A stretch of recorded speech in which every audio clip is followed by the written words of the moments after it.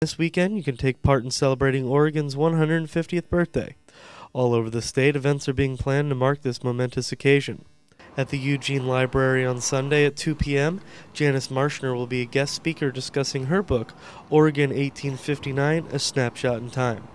This will be the first part of a 7-week series that has different guest speakers and films. Here at the Lane County Historical Museum, they've put together a unique exhibit to celebrate the 150 years of Oregon history. The new exhibit is called Changing Demographics, Lane County 1859 to Present, and it will focus on the history of Native Americans, Latinos, Asians, and African Americans in Lane County.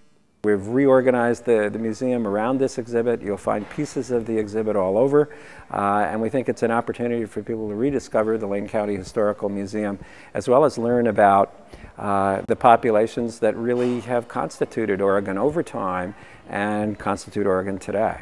Admission is free to the museum on Saturday from 10 to 4, and the exhibit will be displayed through the end of the year. For Oregon News, this is Brandon O'Rourke.